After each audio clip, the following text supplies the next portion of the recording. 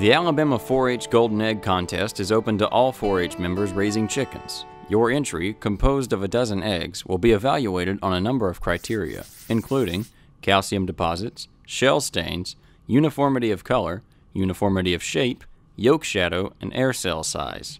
You will learn how to select your best eggs for competition as well as how your eggs will be judged and scored. Not every egg is destined for competition or even for sale. Let's talk about which eggs to keep and which to avoid.